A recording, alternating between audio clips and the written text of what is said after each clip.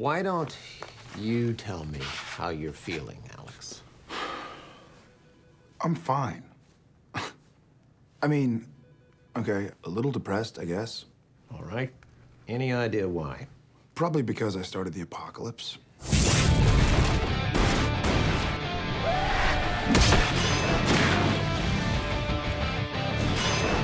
Eric has more clarity of conception when it comes to building what he calls the net of a story than any other writer I've ever worked with. He's kind of a rare bird, I think. Eric doesn't like to draw out these long, dramatic questions. He poses one and he answers it and he moves on to a different one. It's not only a singular vision, but it's really an intelligent, well thought out, and a clear vision.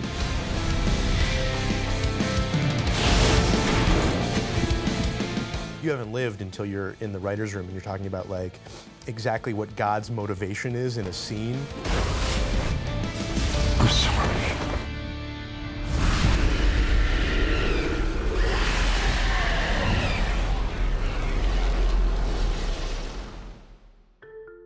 A day in the life of Eric Kripke. Fascinating. You know, I would say a typical day at the office for me is really triage from start to finish. You have to be able to focus on 7 different episodes at any given time and keep every detail of every single one totally straight in your head. And I'm just like diving from one room to the other. You know, just left, you can't imagine just the amount of crap that comes on top of it. And what's amazing is you'll be on a phone call yelling, being like some Hollywood cliche of a producer. Rah, rah, rah, rah, rah. You tell them they're gonna get rah, rah, rah, rah. You hang up the phone, and then you walk in the room, you're like, okay, let's get creative. You just learn to live in the moment. You learn to say, all right, I'm in the room now, and this is the story I'm breaking, so I'm focusing, I'm living in that world. The writing of the show's brutally painful. What are the thematics? What are Sam and Dean going through? What's a scary kill or two you would like? And then you start talking until you say, oh, that would be a badass scene. And then you write that down on the board. Oh, and that would be a badass scene. Oh, and that would be cool. Oh, and you know, if you do that one, it's gonna lead inevitably to that one. And then you start realizing that slowly but surely, after about 2 or 3 days, scenes are starting to occur to you. I act out every scene, you know, with a massive amount of profanity. His brain is kind of, I don't trust it, it's weird. He's really amazing. He can keep more balls in the air than any person I've known, and has sort of total recall on what's gone on before, and has a very clear sense of what he wants.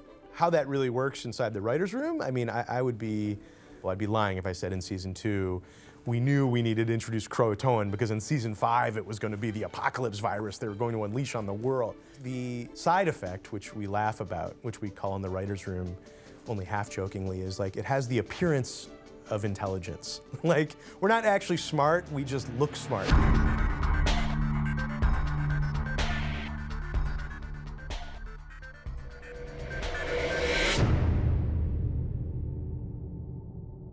Had you asked me even as late as season 3, like, will there be angels in the story? I would have said, no, we don't do angels on this show. The way I say it is, we probably had half the mythology figured out. We had the dark half. So we knew that we were gonna go from Yellow Eyes to Lilith to eventually Lucifer, and that, you know, in season 3 you start to get some of those notions where they talk about Lucifer as a kind of their god. There's that one demon who's stuck in the girl who's stuck in the basement with Dean, and she talks about her belief in Lucifer and she hopes one day he'll return. But we didn't have the angel half. The angel half we figured out on the run. I mean, looking back, it was obvious that you have demons and that there's this whole other side of a coin, and we weren't playing it, but, you know, hindsight's 20/20, and thank God it worked out.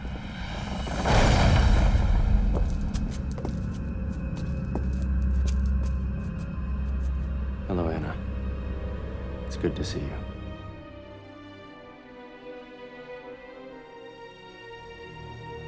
When you say that, oh yeah, I have a 5-year plan, and when you say like, oh yeah, the 5th season, the apocalypse is gonna break out, it's one thing to sort of talk about it, It's another thing to do it. And then suddenly Bob Singer and I at the beginning of the year kind of looked at each other and were like, oh shit, it's the actual apocalypse. Like we have to dramatize that. And there was a lot of discussion about how do we not bite off more than we can chew.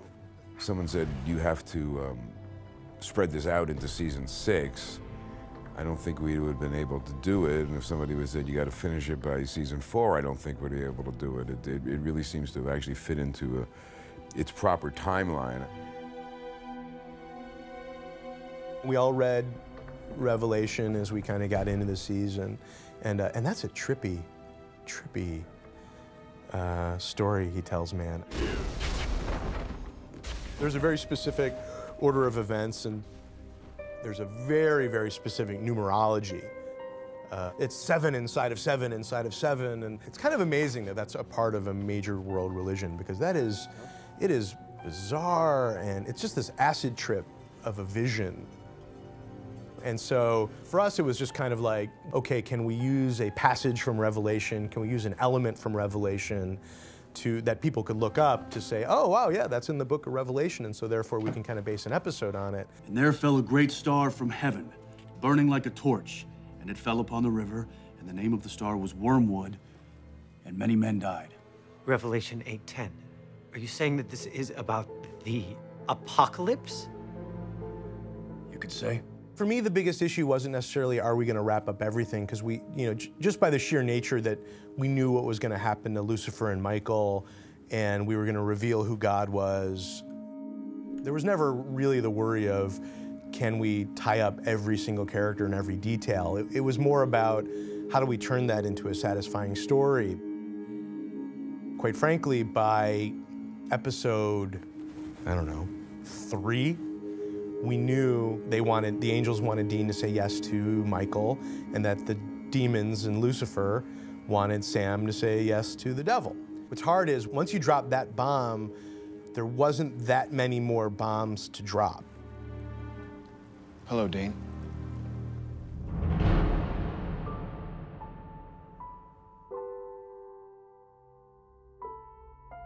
What really helped and what really worked was to look at heaven as a family, because this is a show about family. And that you have a rebellious little brother and you have an obedient older brother who's a soldier. And that the obedient older brother does nothing but blindly take orders from his mysterious and absent father.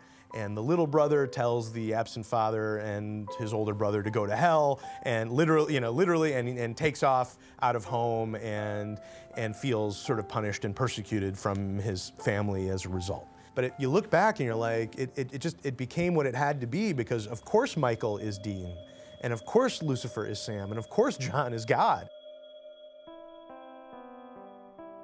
It comes out of growing up with everything from Star Wars to sort of a sophistication in graphic novels and some of the universes of those worlds, in which the rules and coherency of those worlds became much more important. Supernatural isn't just about the story of Sam and Dean, it's about this landscape and this world that they're in, and you want the rules to be consistent, so it's fun and scary and exciting to go to that world every week. Our writers know, I guess, my strengths and Sam's strengths so well. It's a wonderful thing about having worked so much with other people that you just kind of know, and they kind of know me, and I'm proud to go through Sam's journey as much as I can. What's great is the writers, when they see how we're portraying these characters, then they'll start to write to our strengths.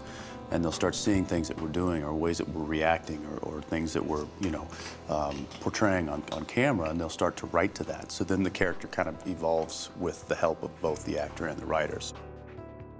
For me, it's easy, not easy, but it's easy to be passionate about it, because, I mean, this was my baby. I mean, this was the show that I wanted to do. This has been the project that by far has been the most satisfying in my career up to this point. This crew and these people are so wonderful and talented, and I'd be insanely lucky to have a second situation that's been a highlight to the level that this is a highlight.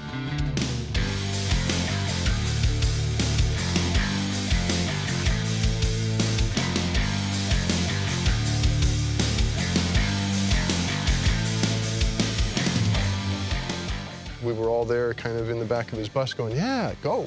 That's cool. Go do that. But he drove it, you know? It was a powerful, I think it's a powerful thing he's wrought.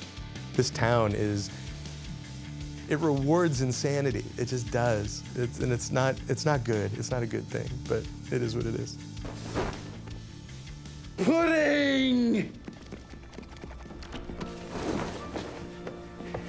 Crazy